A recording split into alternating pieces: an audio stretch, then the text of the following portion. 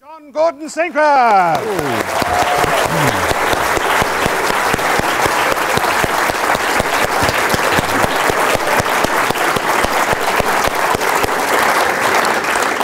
Welcome, ladies and gentlemen. Now, Gordon comes to us hot foot from the Duke of York's Theatre in the West End of London, where he's currently giving his Jeeves in Jeeves and Worcester.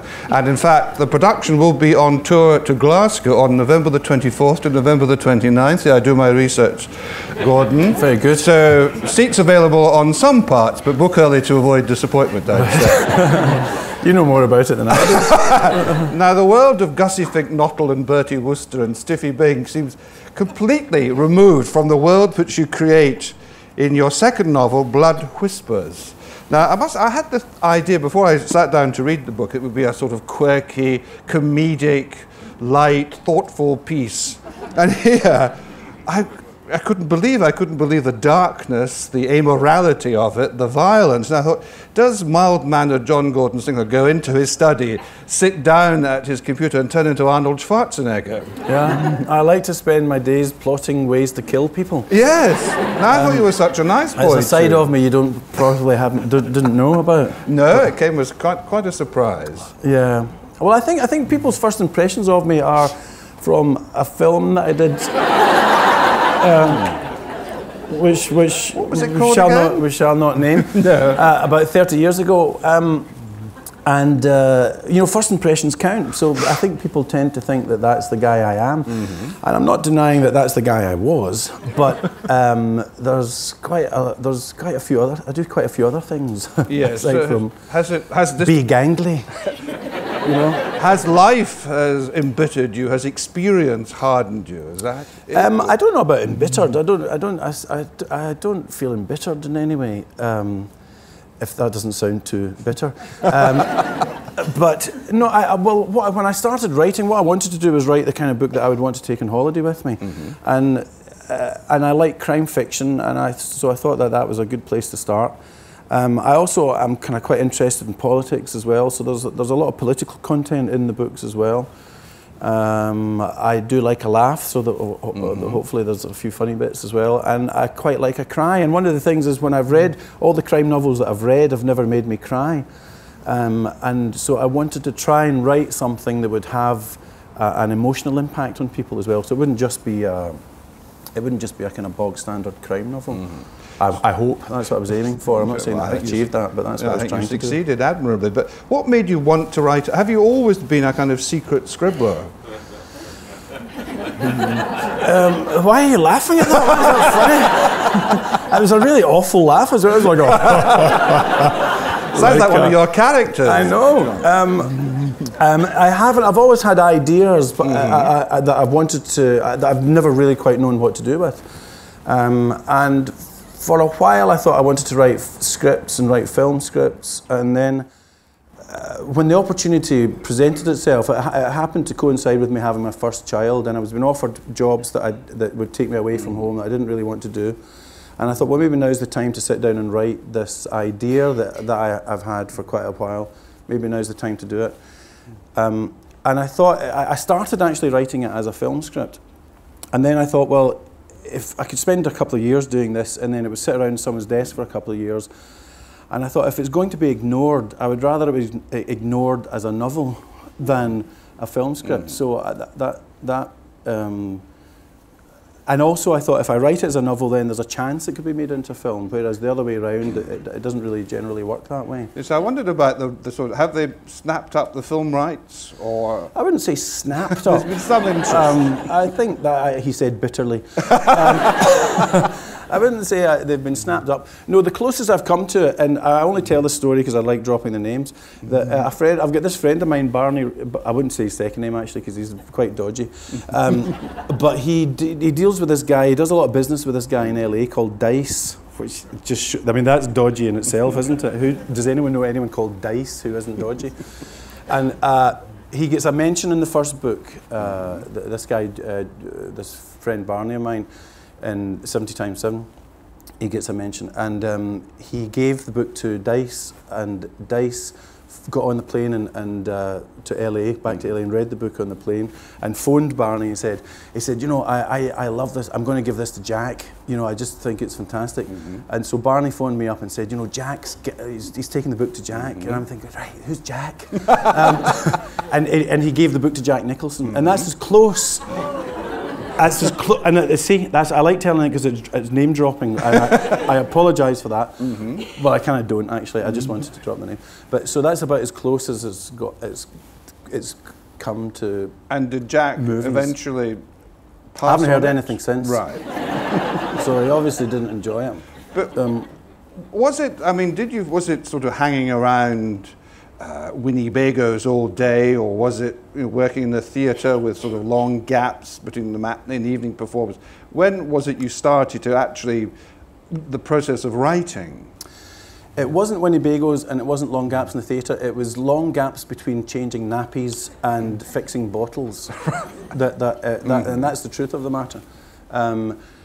Because I wanted to be at home. I didn't want to be one of these dads that they always say, oh, kids when they grow up, they say, oh, my dad was never there. You know, so I didn't want to be that dad. So I thought it was important to spend, especially the first 2 or 3 years, you know, hands-on and getting stuck in there. And in between times, in order to do that, I had to kind of be at home, really. And I thought, well, if I'm going to be at home, then I should start trying to write. And at first, when I started it, I thought, if I wasn't able to do a full day of it, I get dispirited quite quickly, because I thought, if I can't do a full day of this, then maybe this is the wrong thing to be doing. But then I learned quite quickly that when you've got young kids, a full day of anything doesn't exist. Yes, right. Apart from nappies and you know, making bottles. And so I learned, and it was a great thing, because I learned to be able to write anywhere. I don't have to have a special place to go, really, although I do now have a special place to go. But and also, even if I could spend half an hour working on it, at least it was moving forward. And you know, you get to the end of a month and you might have done 10 hours maybe work on it, but it's moving forward all the time. And then eventually it gets to a kind of critical mass where it takes on its own life and starts to write itself. I mean, was acting satisfying you as much as it did before? Is this a kind of reflection on maybe you want to explore other sides of your creativity, your creative personality? Well, the thing, I have a very strange relationship with acting. I kind of feel, and I need to talk to someone about this, I feel mildly insulted if someone calls me an actor. I know, it's a strange thing. I don't actually get an awful lot out of it. I don't enjoy it really that much. And it's a terrible thing. It's a terrible thing to admit to. I've never been comfortable with it. I've never really, I quite enjoy the process of learning a script and, you know, getting on stage, kind of, but it makes me very uncomfortable. I don't enjoy it at all. And when I actually sat down and started writing, I suddenly found something that I wanted to do. Which at 50 is kind of a bit late. I'm a bit of a late starter.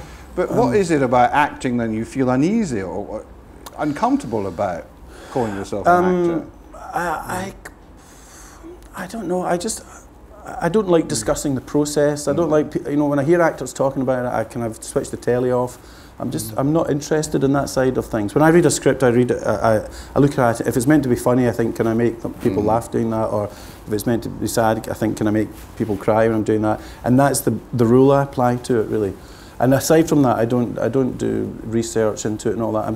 I'm not that interested in in the process of acting, really. Well, I suppose it's a terrible admission. I'm talking myself out of. Well, there's no directors in tonight. Thinking, well, I'm not going to approach him now. I was going to offer him a part now, but I suppose it's hard sometimes it's difficult to describe acting, isn't it, without sounding terribly pretentious and precious. And maybe that's one that makes you feel uncomfortable, because it's such a personal. Every actor will regard the way he or she goes about it in a very different way, I would have thought. Yeah, I hate having discussions about it. And rehearsals and stuff like that, and they start saying, "What do you think your motivation is?" I think, well, the motivation is you've employed me and you're going to pay me, and I'm going to stand on a stage and say it. You know, I feel quite motivated by that. As Noel Coward said, we open Monday. Yeah, that's all the motivation he wanted. Yeah, I'm not. I find it all quite, and also the thing. I don't enjoy I'm not interested in the attention and stuff like that. Really, it's a weird thing to be sitting here saying that. Yeah. But I just don't get an awful lot out of it, really, to be honest. But you're enjoying Jeeves and Wooster at the moment, you were saying. Well. So this is the dilemma. This is the dilemma of it. There are moments when it's great fun, and that's the thing. It's everything around it that I don't like. You know, when you're actually on stage and you're doing the performance, then that's kind of vaguely enjoyable. But everything else around it, I don't enjoy. I don't enjoy well, there's lots of it I don't enjoy. And one thing you didn't enjoy either, you were telling me, was actually reading from your book when you came a couple of years ago.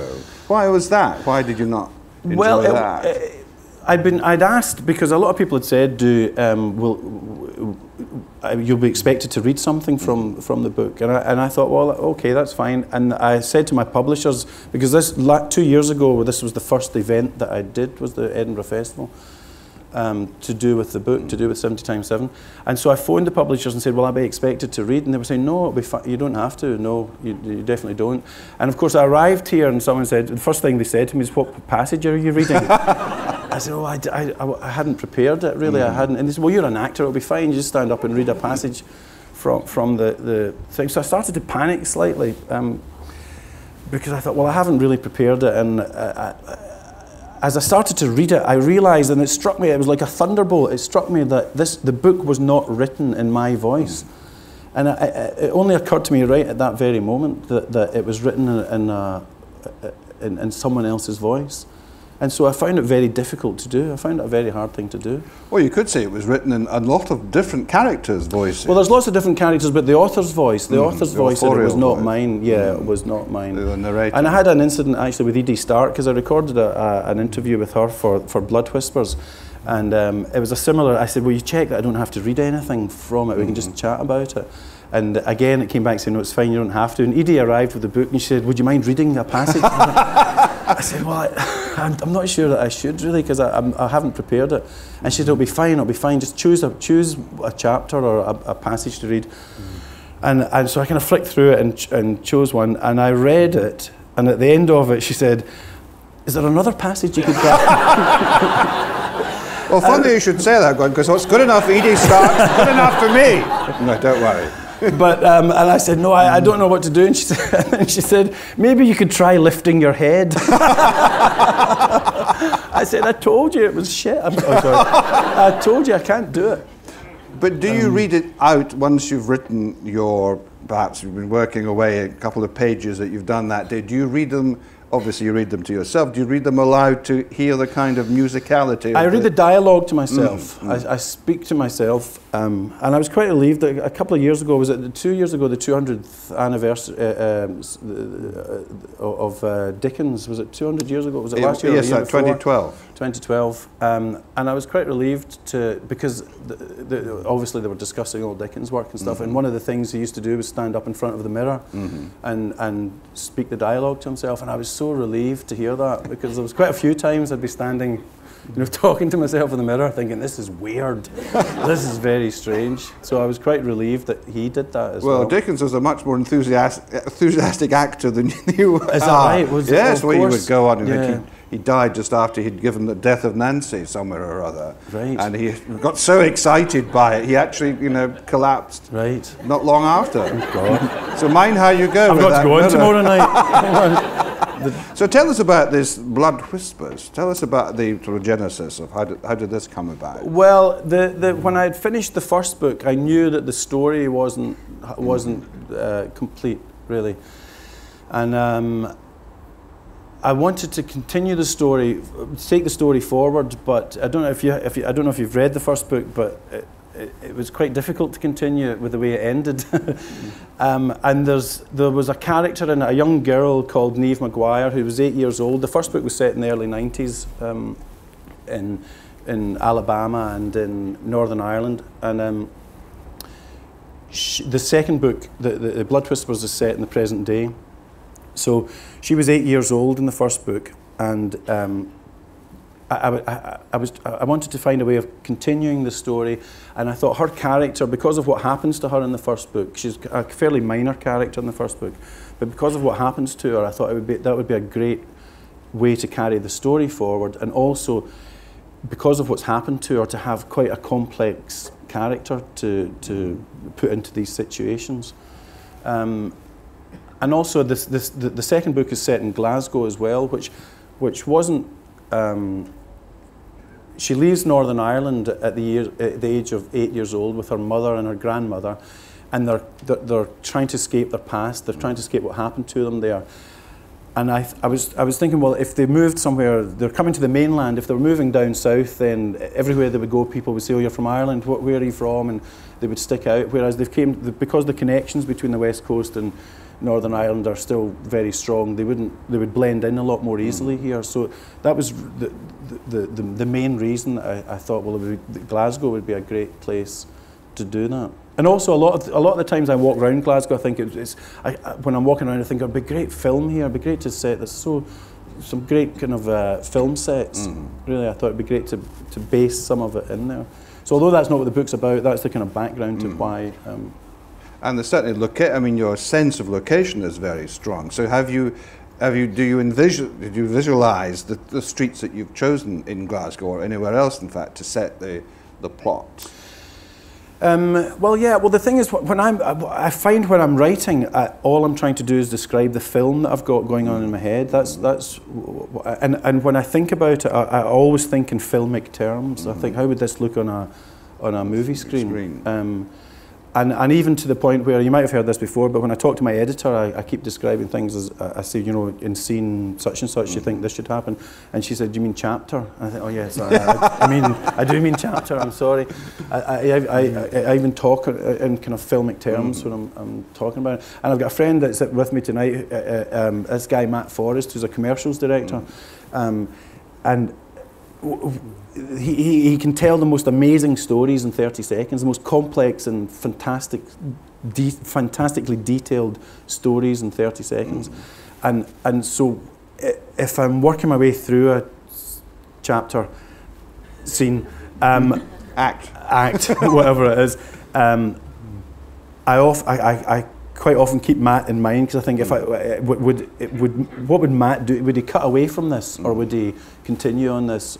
And so when I'm writing the book and I'm editing the book, I think, is this idea played out now? Should I move on to a different idea? And so I'm thinking in those terms all the time. I mean, did you take yourself off to say Robert, you know, the great script doctor, McGee, or read Sid Field, or any of the other sort of gurus of writing screenplays, or did you keep well clear of all that and rely on your own imagination? I think no, keep well clear of it. And I've heard a lot of writers say that they don't read fiction when they're writing, and I completely get that now, because you kind of tend to be influenced by that. And even because I like painting as well, and but I don't like to look at other artists, because I want what comes from within me to be not as pure as possible, but so I can't be accused of plagiarism, because I think, well, that was my idea. It might be similar to someone else's idea, but I had that, you know. Well, I think the trouble with if you read all these books, it becomes formulaic, that everybody writes arcs and 3 acts and resolutions, and these are the sort of, you know, terms that everyone uses, and so they all write the same screenplay, basically. And yeah. Originality is, you know, doesn't always guarantee. Well, they always say that you should write about what you know, but I think that's wrong. I think you should write about what you don't know, because. Well, I jolly well hope so, looking at some of the stuff. Well, yeah, there's quite a lot I don't know about that. But I do, because I think you bring a different perspective to it. You bring a fresh perspective to something that if you know about it, then you're kind of just regurgitating stuff you already know. But it was more interesting to look at things differently. So in a way, it was unfinished business. You wanted to go back to the character Niamh and bring her on to the next stage. What else did you? I mean, it was interesting.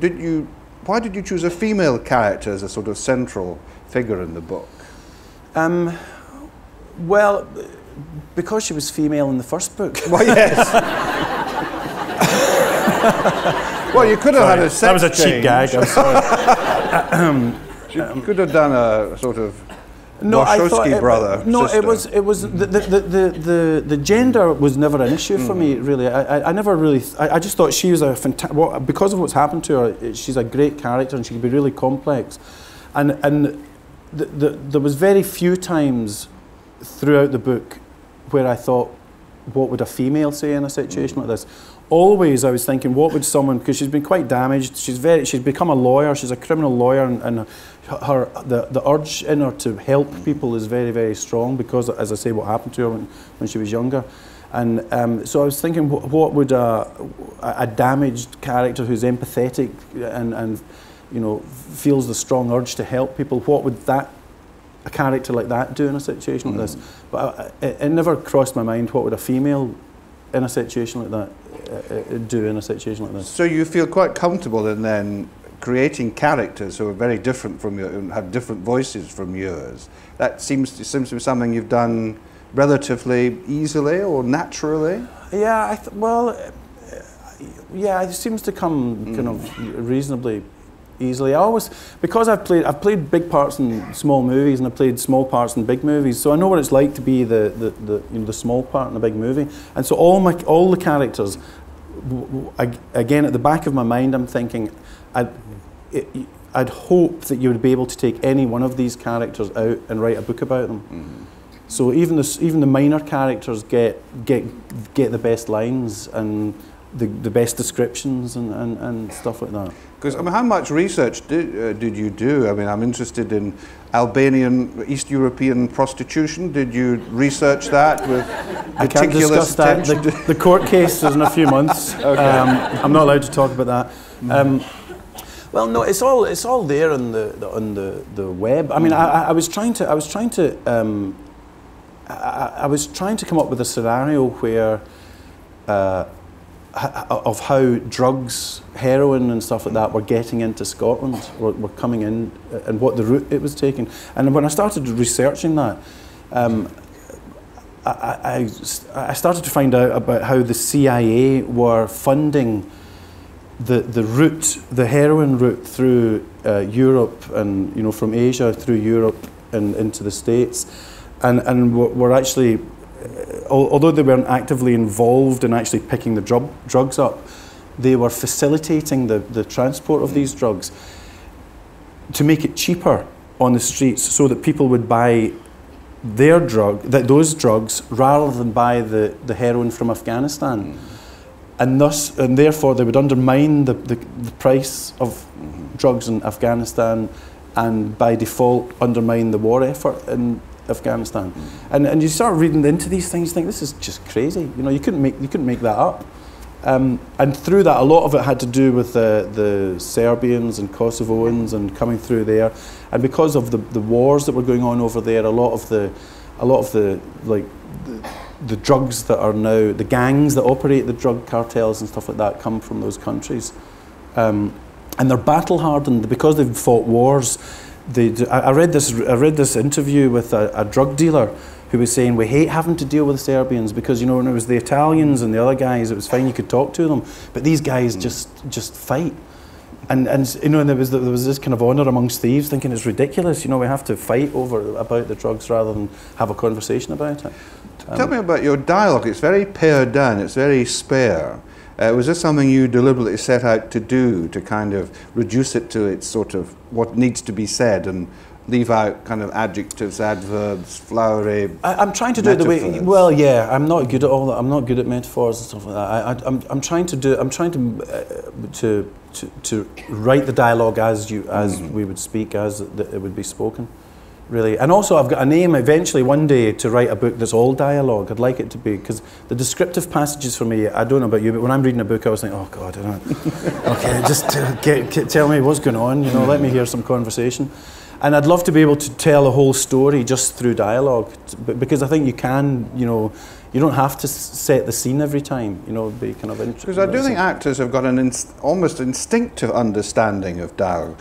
I mean, maybe it's because you know when something doesn't work, because perhaps some of the lines you're presented with aren't always the best, and actors seem to have a kind of sixth sense of what works. I mean, do you think that being an actor has helped you with the dialogue? Are you calling me an actor? Damn! But I think, do you think actors have would you agree with I'm not so much sure. I'm not so sure if it's more about being an actor as growing up in Glasgow. You know, it's more to do with that, really. I think, you know, you have an inbuilt, you know, an instinct for, and the timing of things is quite specific. You find it in New York as well. That there's a kind of rhythm to the way people speak that just seems to work. And there's a sort of love of language as well, isn't there? I mean, that sounds rather kind of pretentious, but there's an enjoyment of verbal dexterity and verbal... Yeah, I still quite like The Wise Guy, you know, I quite like that, and the Raymond Chandler kind of, you know, I've kind of got that going on in my head as well. I like those kind of, sort of, the Wise Guy remarks. Well, there's quite a bit of it in there, and you seem to have a good ear too for the American characters as well.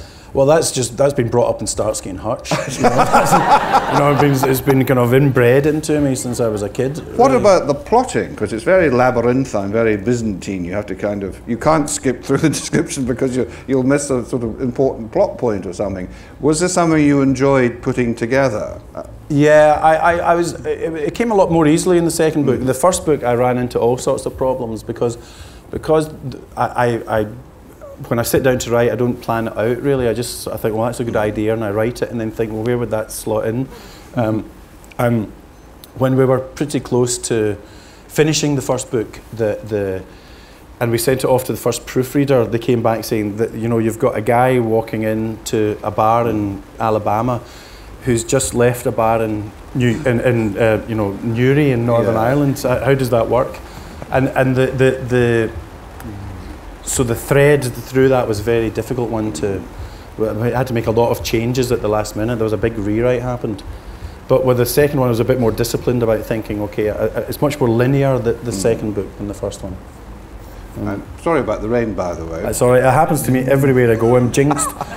I arrived up from London this morning, and I had to go up at 6 o'clock, and boo-hoo, and I checked into the hotel, and I lay down in the bed and fell asleep, and the fire alarm went off, and we were all evacuated, and the fire brigade appeared. I wish I'd put my trousers on. I didn't have time. Too late, no. I actually lay there thinking, should I just burn? I did. I'm just kind of, I'm so tired. I just let whatever happen. What about when you're writing this particular type of, I suppose you would call it a crime thriller, police, but not really a police, it's more a kind of thriller will do. I think thriller, yeah, because the crime thing is not so much what it's. I don't focus so much on the crime as such. So did you find it? Did you enjoy preparing surprises? Do you like to surprise the reader? Do you like to kind of pull the wool over their eyes or the rug from under their feet or whatever? Or do you like to? I mean, do you have a sort of idea of your perfect reader? I don't have an idea of the reader, but I do like. I used to read a lot of Dickens, and I used to love the fact that, you know, the character who appeared in the first chapter and you don't hear about again suddenly appears in the last chapter, and you think, oh, of course, that was. So I like that. I like that kind of structure where there's surprises. But it's like, because the first book, a lot of the comments were to do with the violence in the first book, which I sort of accept, but I treat the humour and the politics and the violence are all treated with the same.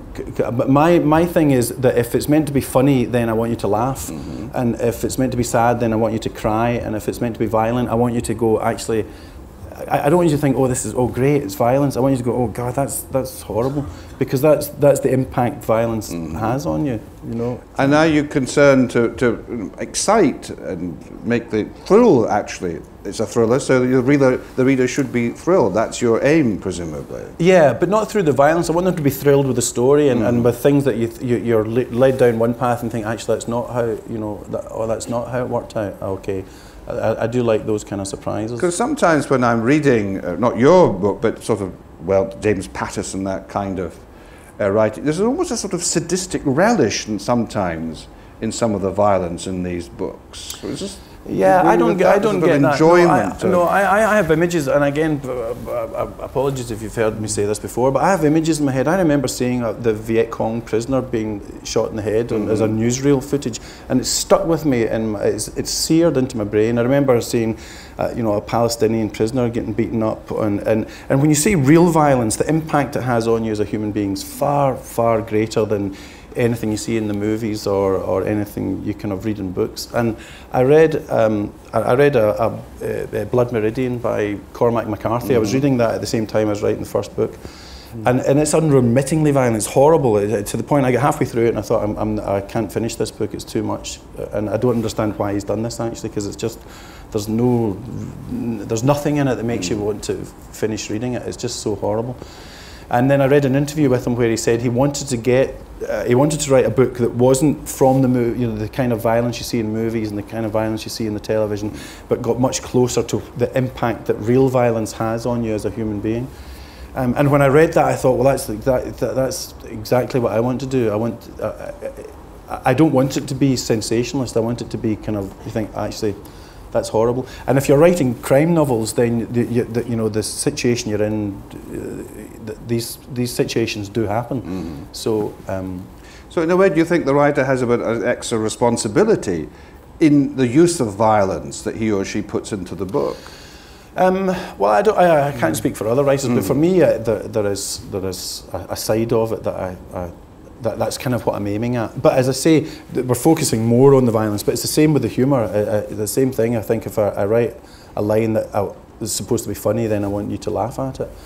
Are you a disciplined writer? Do you make sure you do your 500 words a day, despite the nappy changing and the bottle and what have you, and all the domestic... 500 words a day? Really? Yes. Is that how much you're supposed to do? I don't know. It sounded like a good number. No, I'm not really at all. And again, because if it's moving forward, then that's, even if it's 100 words, it doesn't really matter as long as it's moving forward.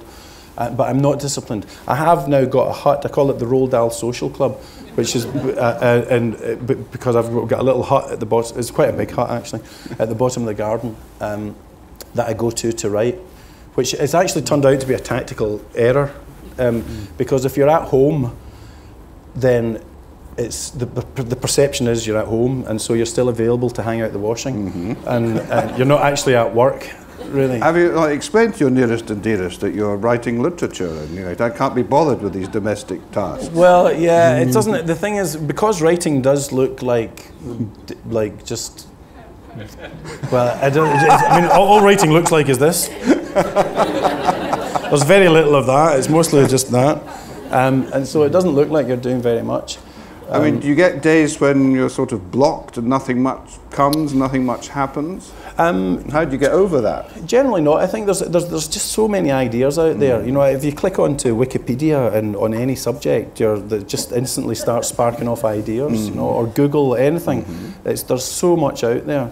That I don't really. But what I do like, I love getting, what I have learned, one of the tricks I have learned is if you have an idea in your head, get it onto a bit of paper. It doesn't exist otherwise. And once it does exist, it's like throwing a pot. Once it's on there, you can start shaping it and doing things to it. But when it's in your head, you can't edit it really. I mean, would you agree it's better to get something down on paper or on the screen or whatever it is? Whether you actually, that reigns in a finished novel or short story, whatever it is you're doing, just to have something there. Definitely. I mean, most of the stuff, the first throw is never the way it turns out, but at least it's out of your head and it's an idea that exists then. And then what I tend to do is leave it and come back to it, and with a little bit of space, a little bit of time, you come back to it and think, actually, that wasn't a great idea at all. Or there might be something in there you think, well, actually, I can develop that and make more of it. I mean, did you have any models in mind, favourite writers that you are influenced by in your work? Well, I talk about Elmore Leonard a lot, but only because I've read a lot of Elmore Leonard. And I like, I mean, you know, anyone that one of his rules for writing is if it reads like writing, he rewrites it. And I think anyone that comes up with that idea has got to be good. And again, I like the way he uses dialogue a lot as well. But more so with the first book, if I was ever stuck, I would just pick up an Elmore Leonard and flick through and think, oh right, that would give me a clue into doing the next bit. But I didn't do that with the second one. I want to kind of develop my own sort of way. Do you have a doing sort of law of good dialogue? What constitutes good dialogue? What should dialogue do? No, I don't know. I don't know. You don't, not it's just got to work as long as it works, you know. That's the main thing. One of the weird things I found, and this is a really strange thing, when I there was a passage that happens in the book that happens in the cathedral, Glasgow Cathedral, and it's a punchline. And as I wrote it, I burst out laughing, and I thought that's a weird thing to do to yourself, to make yourself laugh. It's a really, when you actually know the line, you're just about to write it, and then you burst out laughing. It's a very strange, it's a lovely thing to happen, but it's a very strange thing. Well, I suppose it's good to be your own most generous critic in a way. Well, it's just and also when you write something sad and you're sitting there crying, you think, what is going on? You know, that's a very odd thing to happen. We'll leave that to the psychiatrist in you then. Yeah. Did you keep it a secret when you were writing your first books? I mean, it's often said two actors meet and one says, you know, what are you doing? I'm writing a screenplay, and the other one says, well, neither am I. Yeah. So did you keep it a secret? I didn't so much keep it a secret, but what I didn't want to be is one of those people who said, oh, I'm writing a book. I just wanted to do it, you know. So it wasn't so much that I kept it a secret, I just didn't tell anyone. Can you distinguish between the two of those?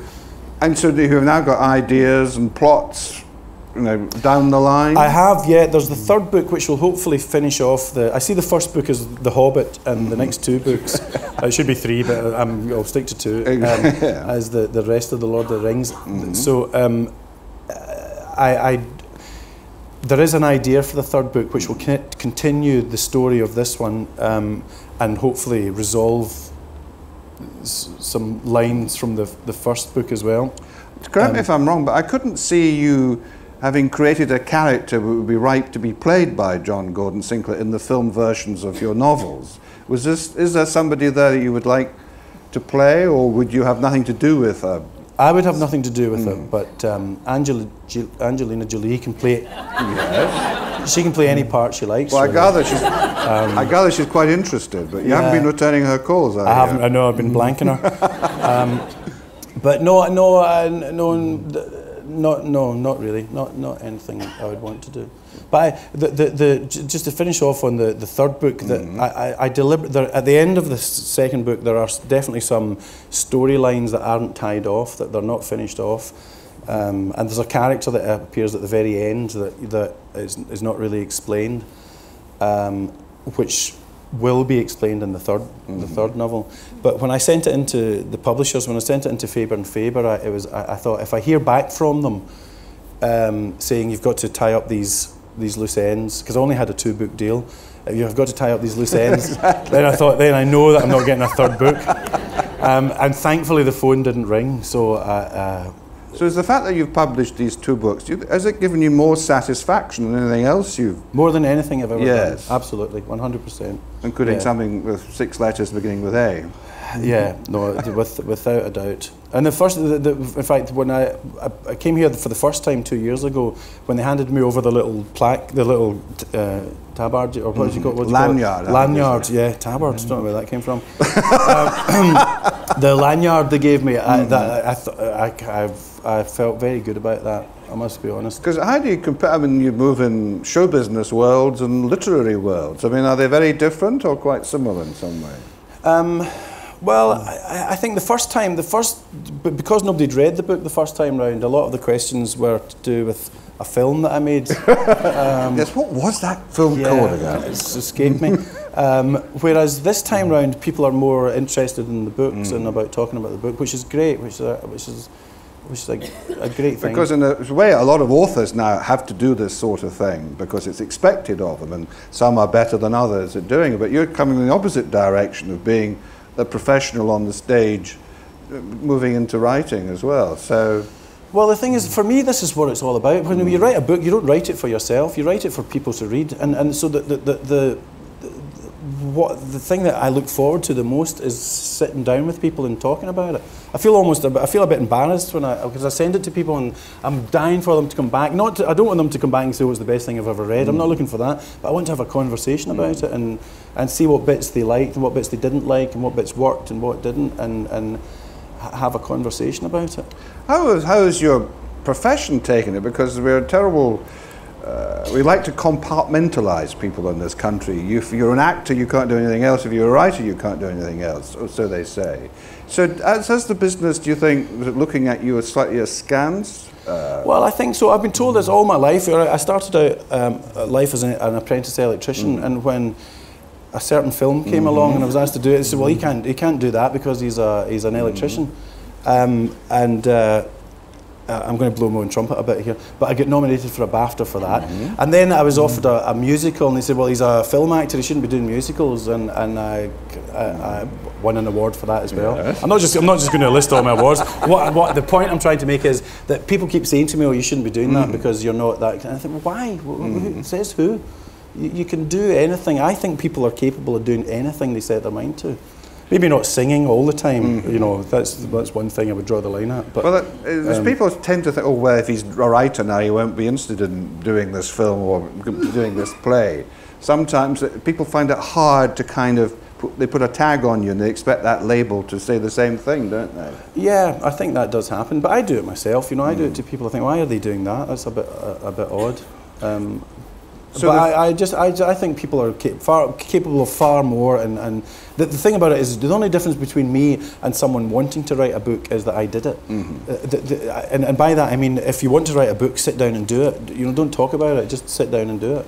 Do you think you'll go away from the thriller format? Do you think you might, I don't know, write historical fiction or literary novels? Or no, definitely not literary novels. No, that's drawing the line. No, I'd quite happily stick with the crime fiction. I've got an idea for well, it's a children's book, but a kind of older children's book that I want to do. Again, I've been thinking about it for years, but I'm now going to start working on in the background.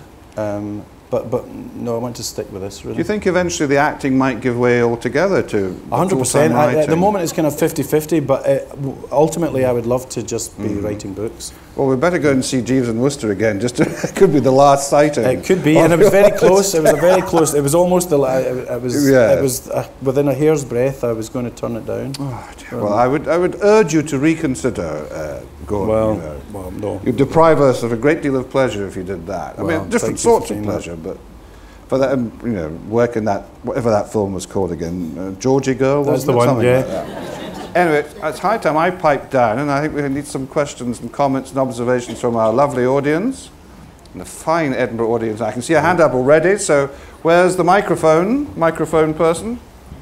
You'd like to keep your hand up? There we are. I'd like to pass. Thank you. Hi there. Hello there. I'm not going to mention that film, okay, but I would like to say that I thought your appearance in Local Hero was spectacular. And I just wondered if the new Doctor Who actually sampled any of the whiskies behind the bar that he was in.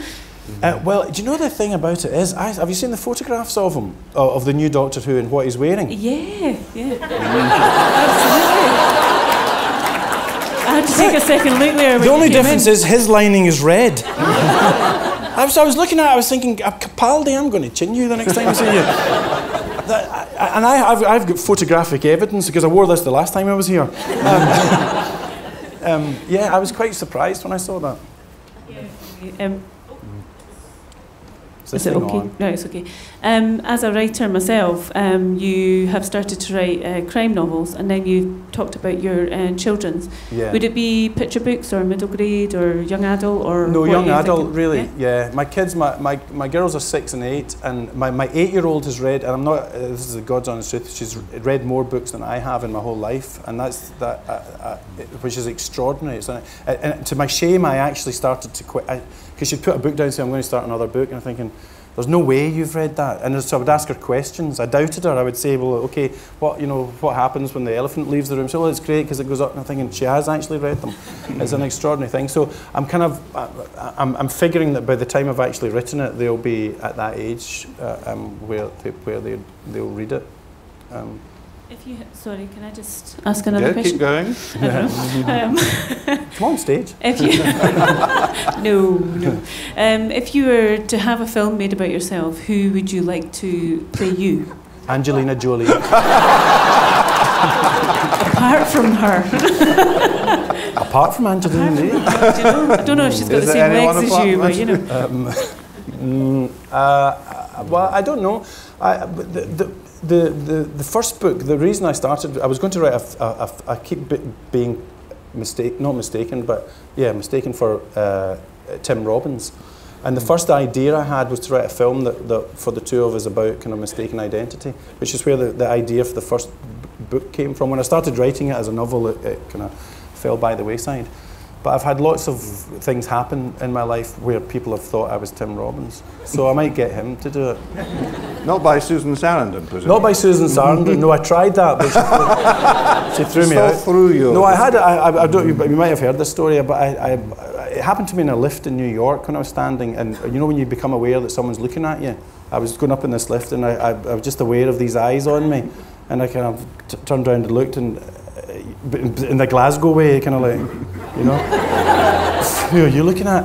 And he said, "Oh, are you him?" I said, well, "I don't know. Who do you think I am?" And he said, "Oh God, you're not." I said, "Well, who did you think I was?" And I said, "Tim Robbins." And then I did a film with him called Eric the Viking, and I took my parents along to the premiere of it. And about 10 minutes in, my mum nudged me and said, "You told me you were hardly in this."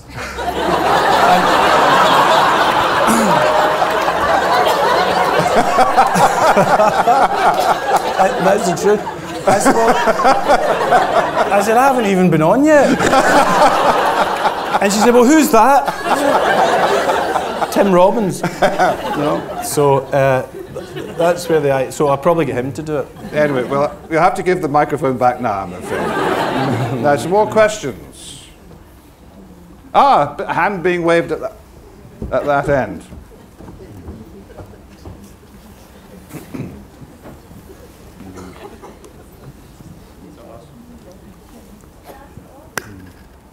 Sorry, this is not very amusing like the last one, but in both of your books, you've got real stepping stones from the Troubles in Northern Ireland, and to me, they're really gritty, and yeah, the violence is like, wow, that's enough, but also really real, and I just wondered where that came from. Well, when I first moved down to London, I moved there in the early 80s when there was a big kind of Republican bombing campaign going on, and I used to sit and watch the news. I do it now, actually. I sit and watch the news now and think, I've got no idea what is happening here and why it's happening. And I used to, I spent a lot of time in Soho working in there, not what you're thinking, Al, doing voiceovers. Back to Albanian prostitute. And there was always a kind of air of threat and menace, and you were never quite sure what was going to happen and when it was going to happen. And I used to watch these news reports and think, I've got no idea why this is happening, and I want to find out about it. So I started reading about it and became kind of quite interested in all of the politics over there. And through that, I wanted to try and that's why I say the books are quite political as well, because I wanted to try and explore that through fiction and certain things that people might not know about, try and kind of shine a light on that. And then the second book as well, there's quite a lot. There's a few references to the law in Scotland and how it's changing, and how they're trying to change the law in a way that that means it's too complex to explain. But my brother's a lawyer, and I heard him having a conversation with someone about how they're trying to change it, and it's something that we would never hear about. Because it would just happen, and then suddenly you'll appear in court, and there's things where you're not allowed to admit that evidence because that's no longer allowed because the rules have changed, but nobody's told you. And so there's lots of things like that I'm trying to kind of highlight. And the whole problem like with Israel and Gaza, and I'm watching the news thinking, what is going on here? Why? We've got to find out the history and why we're at this point in time where all these things are happening. So I'm just kind of interested in that kind of thing. And so the Northern Ireland thing, it was just to have that as a backdrop to what was going on, because if you've read it, it's not what the book's about, but I'm just kind of fascinated by it, really. I think I saw another hand up in yes, down here at the end of the row. Over now. Thank you. A couple of questions. First one is, it's clear that acting doesn't now, if ever, enthuse you as such, and it's the writing that clearly floats the boat. It's why it took so long before you actually went into print. And it doesn't sound as if you were frustrated as an unpublished writer. It sounds like you decided to write, and it doesn't sound like there was years and years of rejection. So I'm curious whether it was just diversion because of other activities, or a particular age was reached. It was why it took so long. That's the first question. Yeah. Second question, while I've still got the mic, is interested in the Woodhouse front, and it was why you took on such a huge role for what's a relatively short gig, as it were, and it's an exhausting role, and it's whether it might have been easier because you may have been a Woodhouse enthusiast beforehand. So that's what the second question is. It was why you took that role on. Right.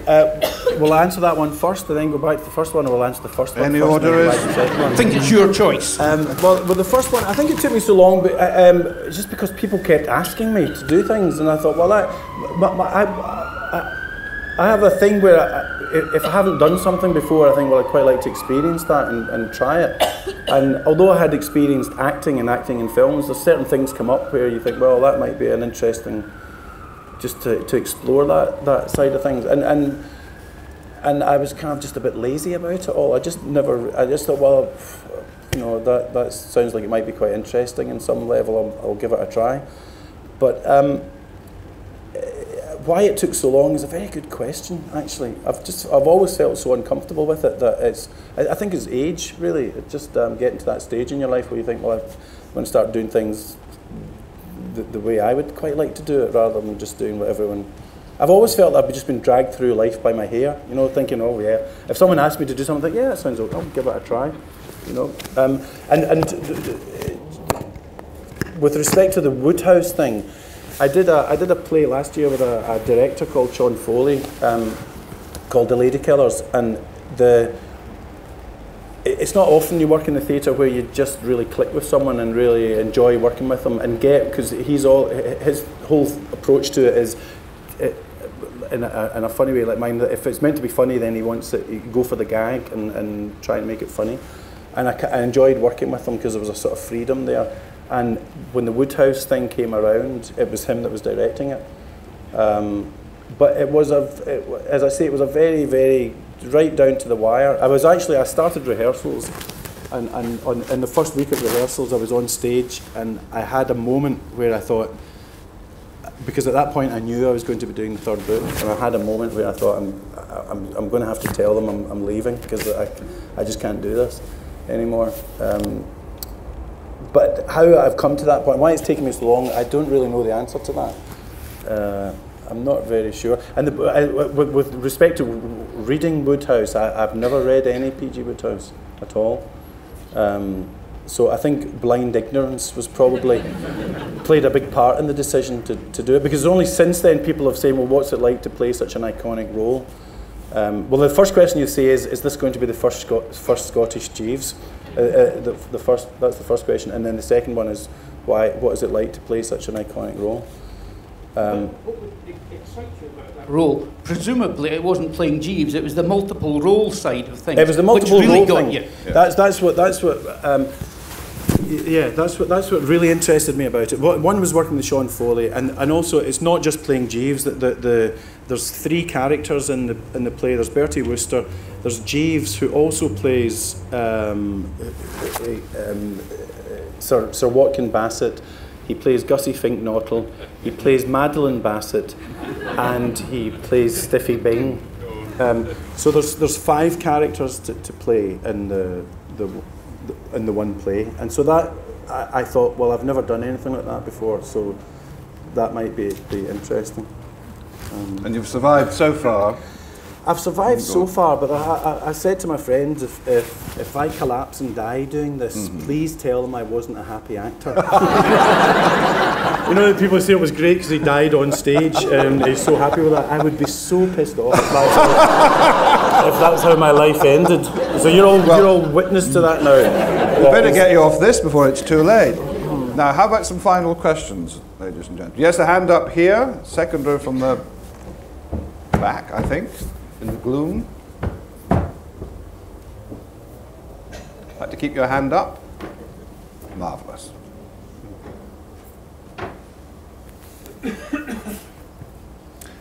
Thanks.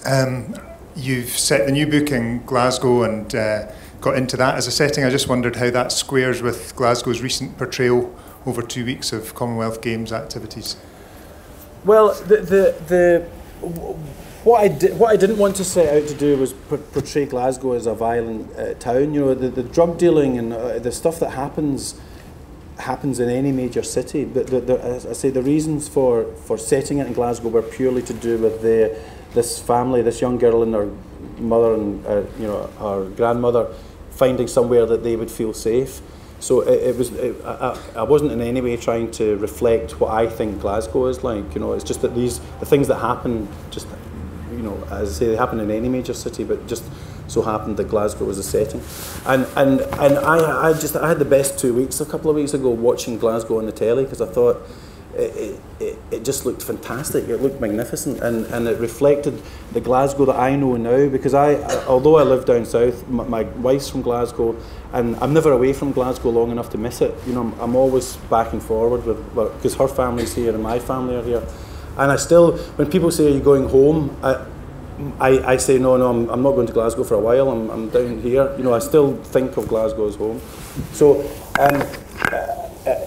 It would never have been my intention to try and reflect Glasgow in that way, or portray Glasgow in that way as a, you know, particularly drug-ridden or addled, violent town, really. But yeah, no, I thought it was just amazing. The last few weeks have just been incredible, really. Not just for Glasgow, but for the whole of Scotland. It was quite a nice thing to be down south. I'm getting emotional. Calm down. No, it is to be down south and say, look, this is our country. This is what we can do. It's amazing. You know? Time for one last question. Yes, here. Where's the mic? Quick. Weren't you in the 100 metres final at the Commonwealth Games? I think you've lost half a stone since you started. Now, here we are. Hand up, gentlemen, here.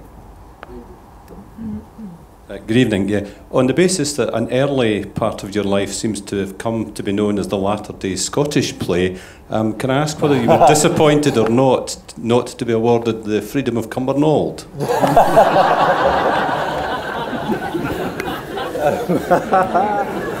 Yeah, I think mildly disappointed, actually. No, yeah, maybe that might come. When they knocked down the school, I said to one of the journalists, I was asked by a journalist about it, how I felt, and I said, well, I'm looking forward to the statue that they're erecting. And then I get about 3 phone calls the next few days. Are they erecting a statue to you? I'm saying, no, I wish I hadn't said that. You know. So if you read any stories about the statue that's going up, it's nonsense. I made it up. But I think the knighthood's in the bag anyway. I would think so. Definitely. But before you go to the palace, you've got work to do. You've got to sign copies of your books next door, which is out that door there, turn right, and then right again. It's been a see some of you there. It's been a lovely session. Ladies and gentlemen, please join me in thanking Tim Robbins.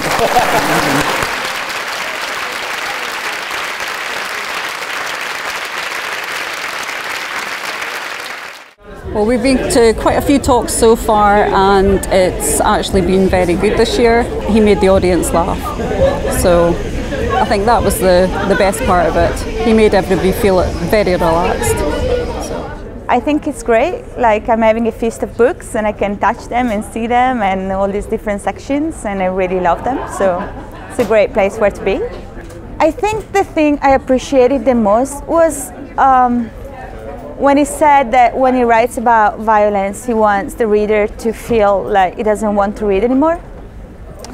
And I thought these days it's important to keep that alive, you know, like about being human and what's happening in Gaza right now. I thought that, yeah, that's what I appreciated the most. Been at the book festival a few times. This year seems to be the best. A lot more people than usual. I've seen quite a few things like Julia Donaldson and Gordon Sinclair. It was very funny, not what I expected. He's a very, very funny person. Very good. I really enjoyed hearing Gordon Sinclair. He's talking about, well, I've read one of his books, he's got a new one out, and talked about both. It was really well chaired. He was very funny and extremely honest, and very interesting both in terms of his ideas for the books and how his writing style.